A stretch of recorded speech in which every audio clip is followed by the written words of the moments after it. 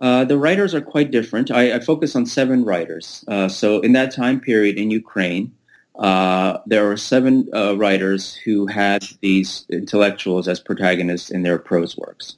And those writers are Oksana Zabuzhko, Yuri Izdryk, Volodymyr Dibrova, Yuri Gudz, Konstantin Moskalets, Yuri Andrukhovich, and Yevheniya Kononenko. And I looked at the works, again, where they featured such protagonists. But the styles are quite different from writer to writer, but this is what they had in common. So then I was looking at how these different writers in their different styles are depicting this intellectual. What I concluded is in these 3 new prototypes of the Ukrainian intellectual. The first one, the swashbuckling performer. On these pages of this prose, the new Ukrainian intellectual ends up being somebody who has talent, has something that the masses want. He's at the center of attention. He's cool. He has an effect on people. He has effect of charming, of performance. This power of performance and of being the center and moving masses becomes Ukrainian intellectuals doing that. We really didn't have that before in Ukrainian literature.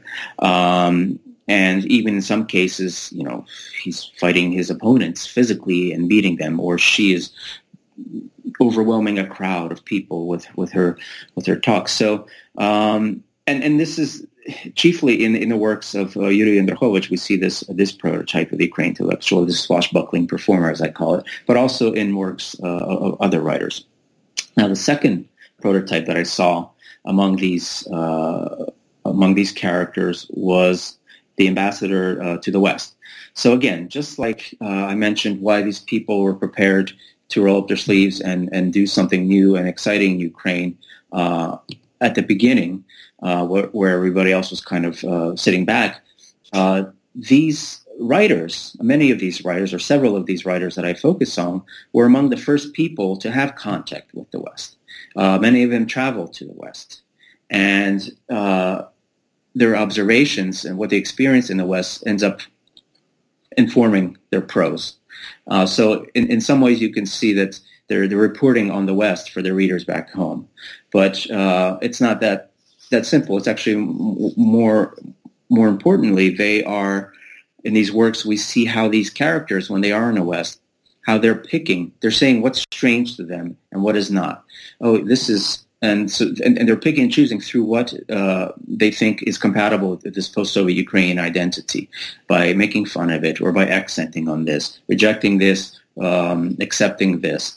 So that's why I call them these ambassadors, because also they not only reported on the West for Ukraine, but they represented Ukraine for the West. And we see in these novels often the knowledge or the lack of knowledge of the West about Ukraine, and generally it's a report of ignorance, and it's often poked fun of in these works. So that's an important function for the Ukrainian intellectual to be this ambassador to the West in these early years. And then the third character, the sixth soul that you were asking about, this is a character who is abnormal, is sick, is a little different than everyone else. So when I was talking about the relationship with intellectuals in society, this is somebody who is not necessarily fitting in. He's also sick in that he is or she is taking the ills of their nation, of their country, and they're internalizing it, and they're suffering for that as intellectuals, right? That's what they do. So that they're not well.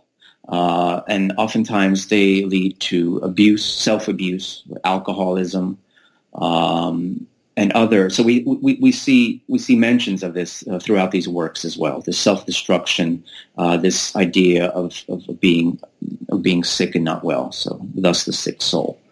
So those are the 3 protagonists that I was able to trace in these works.